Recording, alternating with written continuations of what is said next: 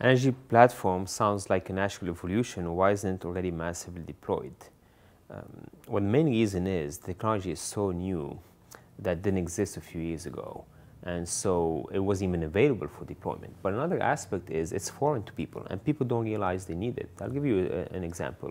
If you think of TiVO a few years back, when TiVO first came out, people had VCRs already, and the first thing, if you take a TiVO to someone, say, well, I don't need it. I've got my VCR, I can record it, and I can fast forward if I need to skip a commercial.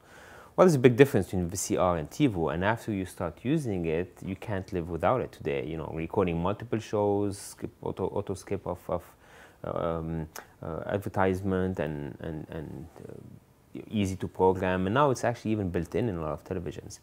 So we are, you know, the TiVO of the energy industry, except that we're TiVO on steroids. So we are transforming the energy industry the way TiVO transformed the video recording and the entertainment industry.